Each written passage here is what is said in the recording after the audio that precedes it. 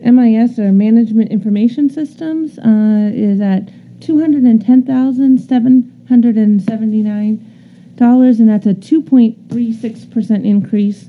I'll just point out there again that most of that is 2% of that's related to non-union pay rate increases. So that basically absorbs the whole increase there. You'll see new line items there, like I discussed with you 2 weeks ago. I just kind of moved money around and did more truth in spending, you know, where things were actually being spent, and put them on different line items and provided more detail in that particular budget for you guys. But it's a 2.3% increase. Any questions, comments, motions? I'll make the motion.